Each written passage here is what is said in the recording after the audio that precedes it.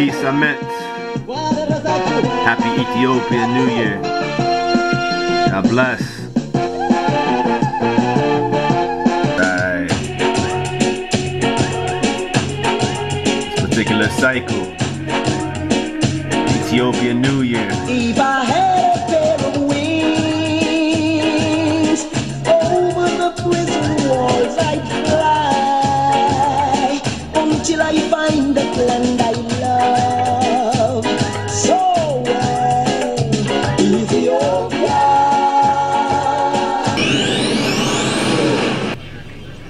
And then you go back into this Western Hemisphere of what took place on American soil,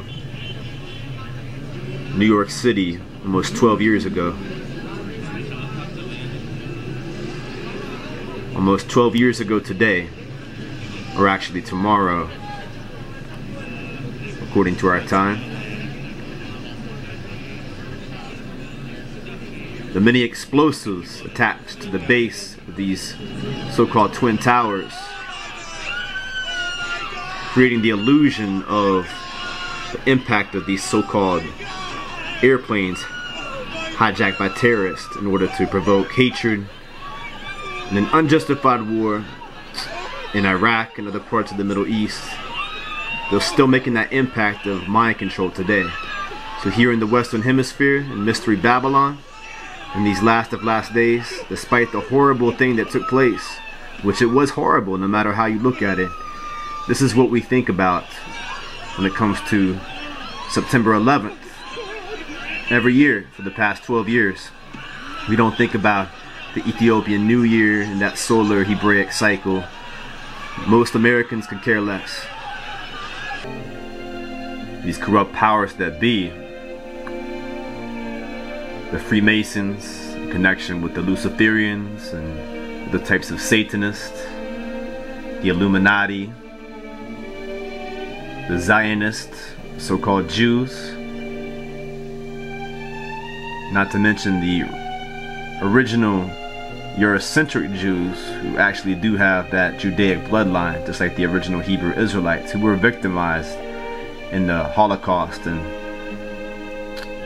other situations that may have that genetic bloodline, along with Hebrew Israelites and Ethiopian Hebrews. But these powers that be of the Zionists and Hello, I'm Ted Pike. the so-called Jews who call themselves Jews but are not. They are the synagogue of Satan, as it reveals in Revelation 2:9 and 3:9 in the Bible. And also in These corrupt powers that be so to me it's a little are also behind the Ethiopian Holocaust, the African Holocaust of original Jehudites, Levites, Benjamites, so-called Hispanic or well, you gotta Latino, understand we're 70 years Native Indian, past World War II now, so a lot of the once lost but now found tribes of Israel. What they've done is this ideology of a one These powers that be use the mainstream media to mind wash people in this whole diversion of what's really happening behind the curtains. Right now as we speak, this whole conflict in Syria under the so-called reign of President Obama and this Obama nation of 2013.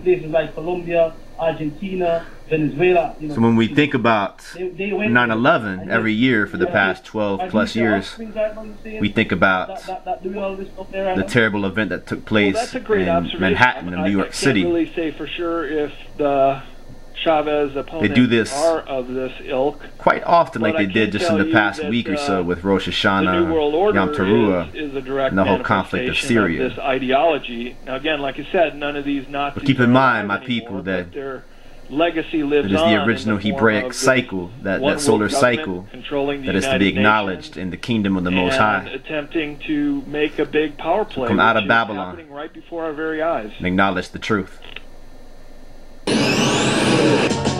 Such a land of wonder you've never seen. So here, wonderful land, this particular cycle, September 10th, technically in Ethiopia, Mother Africa, it's already the 11th, the official Ethiopian New Year. Now let us chant and let us solar cycle.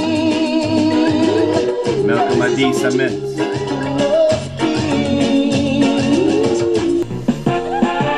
From the roots of all civilization and all peoples. Africa shall rise. You know, sit say poor people all get wise. Africa unite, cause we're moving right out of Babylon.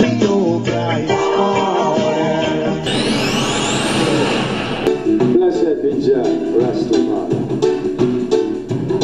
I just said this is a special time, cause it's like